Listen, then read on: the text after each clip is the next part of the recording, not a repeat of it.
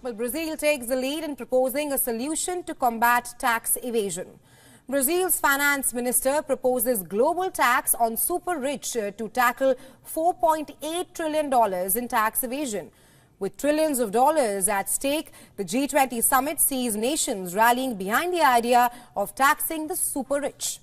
This comes in the wake of alarming reports revealing that billionaires worldwide currently enjoy effective tax rates as low as 0% to 0.5% of their wealth.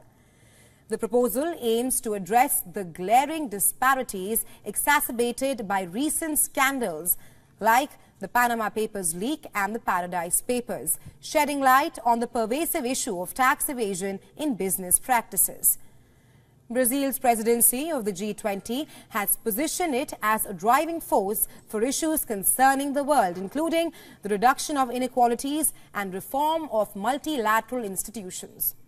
With President Lula da Silva emphasizing on environmental, social and fiscal concerns, Brazil is spearheading efforts to bridge the gap between the super rich and the rest of the global population. The COVID-19 pandemic exacerbated the wealth gap, fueling calls for higher taxes on the ultra-wealthy. U.S. President Joe Biden supports a billionaire minimum income tax, underscoring global momentum. Meanwhile, the United Nations supports stronger international tax cooperation.